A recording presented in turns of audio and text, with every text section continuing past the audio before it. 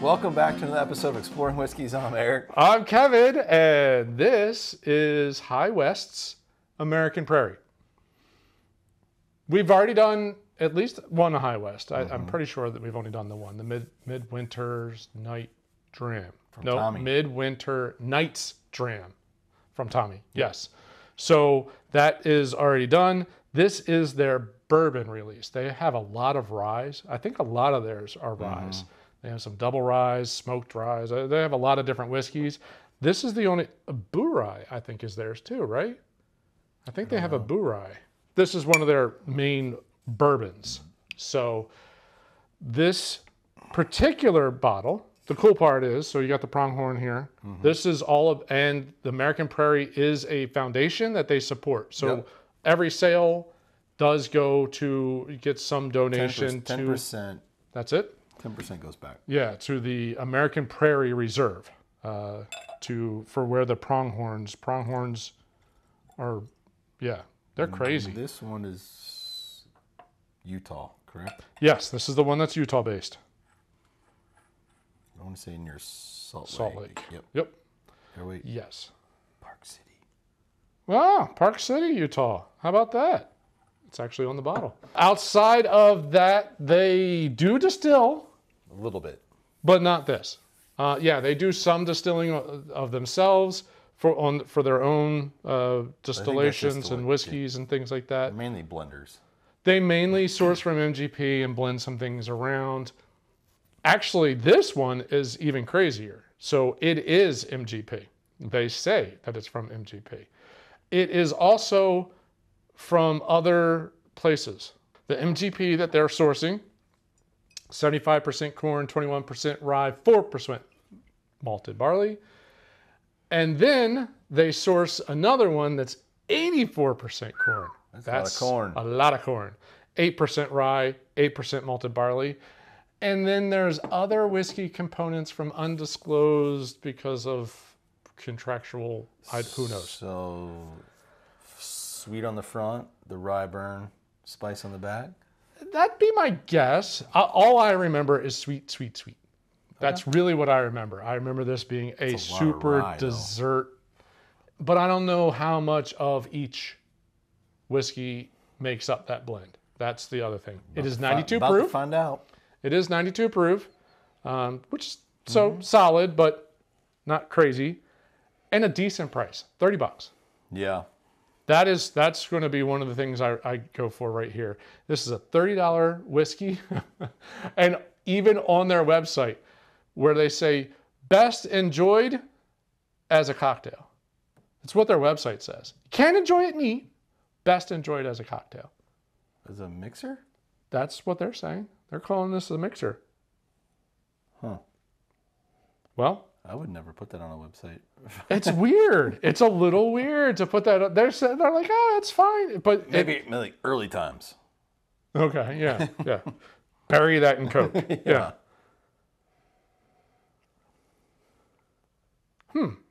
I get a little more. I'm getting more spice. Rye notes. Yeah. Like a little spice. Expecting sweet corn. Yeah. That's all I remember on mostly the palate is what I'm thinking is the sweetness. I get a little rye spice, a little the dill notes, the more rye heavy. There's more corn on the. It's the palate that's super sweet, right? Okay. That's all I remember is super sweet. I was expecting to be the other way around. I was expecting it more corn, sweetness on the nose, and more rye on the finish. You're the rye kind of. I'm getting the rye. It's not aggressive rye. Not as aggressive as the nose. No. The nose is way more rye forward. But the palate, there's sweet notes there. There's a little bit of a spice. The dill is so aggressive now. As soon as I put that in my own brain, that's what I get. I still get the rye note. It's not as strong. It's not aggressive. Not as aggressive as the first, before I took a taste. But it's still there. Yeah. A little more muted. Yeah. So High West, started by Dave Perkins in 2010s, early 2010s, something along those lines. Started putting together a bunch of different whiskeys. He was a chemist by training, so he's a blender. It's really what he wanted to do. So that's what they did. A lot of their stuff was blending, sourcing, all that kind of stuff. They made their own distillery. They are making their own, their own distillations as well. They still source a lot of the whiskey that they're blending into all of their I think you got to at this point, if that's what... Yeah, I mean, if you want to build up national distribution, I don't know how you distill at a level that you can just distribute nationally without sourcing. You got to be huge. Like, look at the size of Buffalo Trace or some of those other distilleries. Like, they're huge. How do you become that in 10 years? I did without buy sourcing. New Riff over the weekend. They're already adding on to their distillery. Yeah. And they're kind of small operation to begin with. Yeah, too, they're only playing in Ohio, Indiana, Kentucky, Tennessee. Like, they're very limited distribution. They're not nationwide. They're adding on. Makes sense. You have to. It's almost like, all right, control 4 states, get good production. All right, grow your facility. Now, go out to a dozen more states. But I think a lot of those places right now they're going to strike while it's hot. Absolutely. Whiskey is super hot right now. Everybody's doing some kind of whiskey cocktails, whiskey. It's kind of like the seltzer market. Everybody and their brother. Yes, everybody's making a freaking seltzer so now, right now. Whiskey's the same. But for $30, this is pretty decent. And the rye notes actually make me think it could make a good cocktail. Yeah, Manhattan. That's a solid Manhattan. It's got some really good sweet notes and a little bit of a spicy note in there. Yep. That'd be fine. There's nothing wrong with that as a Manhattan. If you don't like super aggressive spicy rye, like just pure rye, which would normally be a Manhattan. The traditional MGP rye? Yeah. It's not 95.5. This is neither one of our favorites. Man, the dill is so strong on the nose. But I don't get it that it's not apparent on the palate to me. Ooh, now I go back to it. Yeah, it's back now. Stronger. All right. I would like to try this. You down? Yeah, why not? I'm thinking, it's not a high proof. So we'll limit the drippies. But 92, why not? We can proof that down just a touch. Well, not as sharp. Yeah, the nose really muted down. Yeah, like really soft. Not like the dill notes, kind of everything muted down. All I smell is sweeter notes on the nose now. Oof, now I get more rye. I get more rye on the finish. I get a sweet up front. Yep. And then the spice does start to come in. But it's not like crazy aggressive. It's just rye spice finish. Really does start to come in towards the end of that. Rye. But now I'm back to the vanilla. Vanilla sweet. Yeah. But before the water, I really didn't get the rye on the taste. But now I do. On the palate, I should say. Just on the nose. Now I get it both. Where do you go, water? So we're going to recommend maybe not water. Well, no. It's not, but it changes it. Depends on your profile. Yeah, what do you like? I like the fact that the dill. I'm not a big fan of the smell of dill. I don't know why. I like that. So I like that the nose just smells like a really sweet rye. Is what it comes off as, even though this is technically a bourbon. Really comes off as a really sweet rye. Is what it comes off on the nose. And then the palate is sweet, spice. Sweet. And then like the sweet and spice is the kind of what finishes out. I get like warmth coming right down the middle. For 92 proof, that's kind of impressive that I'm getting warmth off of this guy. Yeah, I was just expecting it to be a lot sweeter though.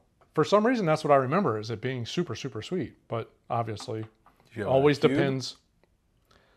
I don't remember. No, I thought I had it neat, but I don't know what I had it before compare, like whatever you drink before is always going to impact what you drink after. The other thing I find cool, and I assume, I mean, they're doing this and it's not, but it's kind of really cool old-timey look to the bottle. Like the glass has bubbles in it.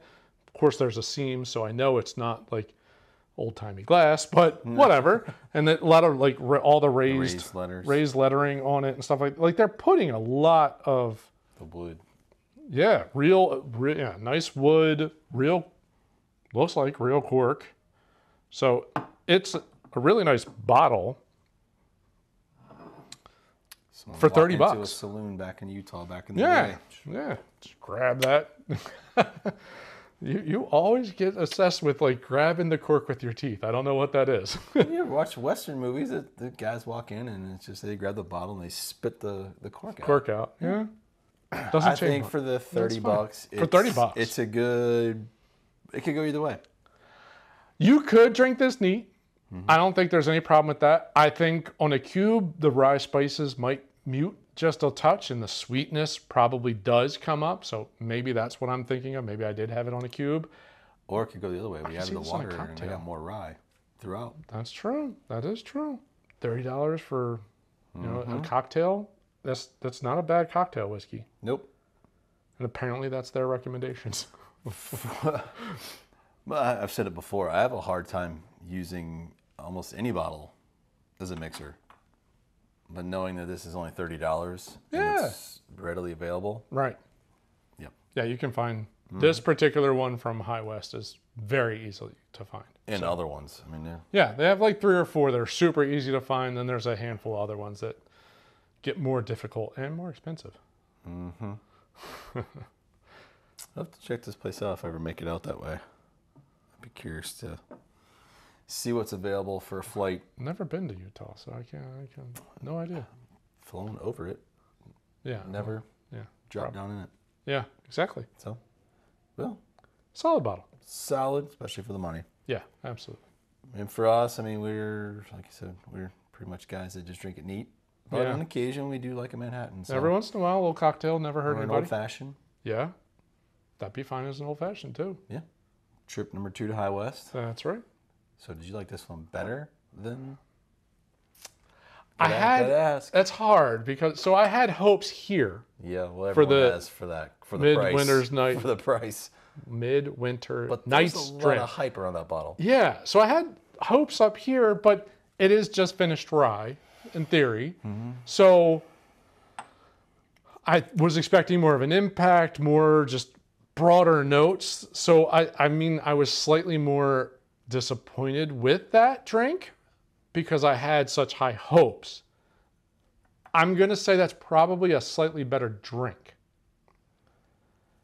Neat. This one, it's kind of, You know what I mean? Like it's kind of very middle of the road, like nothing's too crazy about it. I'm enjoying this one better than the other one. Yeah? Yeah, I still might have the hype in my brain. That's funny. I don't know. Power of suggestion. I mean, sometimes when you do right pricing and right marketing, you just, even if you're slightly disappointed, you still remember it as being better. We appreciate you joining this review of the High West American Prairie. Yeah. We got more out of this lineup to go. Yeah, we do. I don't have any bottles, but I'm sure we can find one pretty quickly. But we can come across a few here. Yep. Tomorrow if we needed to. If we needed to. So, well, we appreciate you joining this review. As always, if you enjoyed it, hit the like button. While you're down there, if you're new, subscribe, hit the bell icon.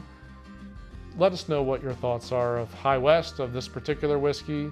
I've had a couple other ones that I do like and I'm going to keep an eye out for. Let us know what you think. Yeah, let your friends know about us. We're always looking for more viewers, more suggestions. Yeah, absolutely. Sure. If you have somebody that's interested in whiskey, share. Whiskey and listening. And listening to whiskey, listening to us talk about whatever. I don't know at this point. All right. Thanks for joining. See you on the next episode. Cheers. Cheers.